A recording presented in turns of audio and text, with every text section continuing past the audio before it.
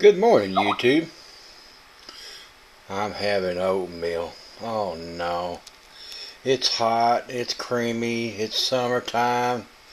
Don't know what to do with it. I even made it runny. I put me a little bit of powdered milk and some water and mixed that up and made it where it'd be a little creamy. But what do we have over here? We have freeze-dried strawberries from my preps. I could put some of that in there. In a sale situation, you know what?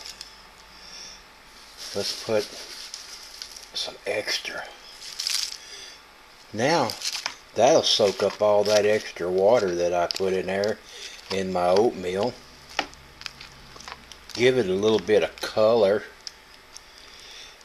And let that sit for about 5 minutes.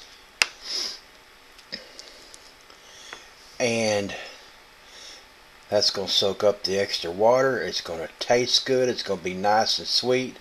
The kids will eat it now because it's strawberry flavored. Matter of fact, this big 52-year-old kid's going to eat it and call it good. So, living from preps doesn't have to be bland. It doesn't have to be beans and rice all the time. But, hey, I love beans and rice. But, you know, use your preps. See what you can come up with and put up a video about it. I'm going to eat my breakfast while it's nice and warm. God bless. Countryman out for now.